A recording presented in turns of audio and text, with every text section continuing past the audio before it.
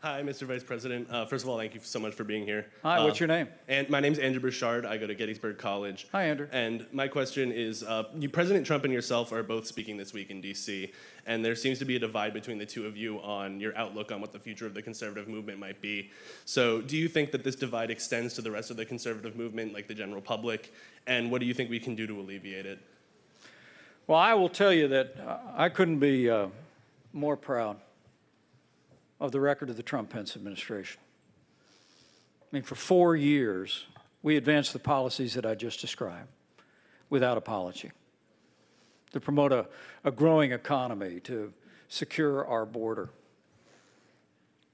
We appointed more than 300 conservatives to our federal courts at every level, including 3 Supreme Court justices. We rebuilt our military, all of what I described. And I'll always be grateful for the opportunity to serve as vice president. So I don't know that our movement is that divided. I don't know that the president and I differ on issues. But we may differ on focus. I truly do believe that elections are about the future, and that it's absolutely essential at a time when so many Americans are hurting, so many families are struggling, that we don't give way to the temptation to look back.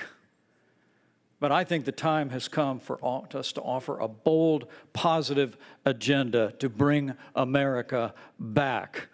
And I'll continue to carry that message all across this nation. Thanks, Edward.